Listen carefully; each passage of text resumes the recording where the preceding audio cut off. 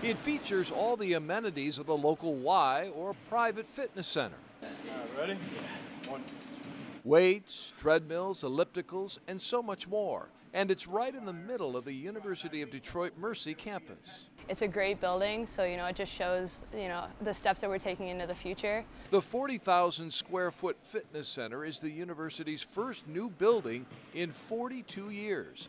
In the first few months since its opening, it has become a centerpiece of campus and a popular gathering spot for students. It's also a great facility from the fitness center that we had before with the track and the gymnasium.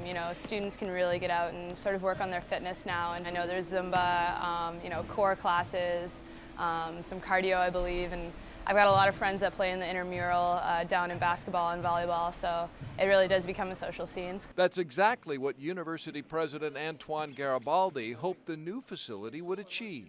This is really the trend.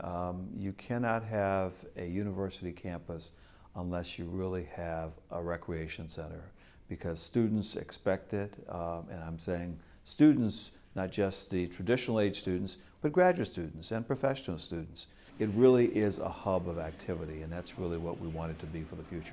Phase 2 of the project calls for the addition of a natatorium for use by students, faculty, and staff. We want more students to live on campus so that they don't have to commute.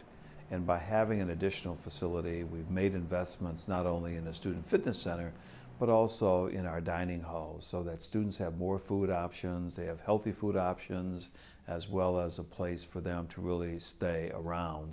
Next, the university plans to address housing here on campus. They want to provide new and additional options for students to live here.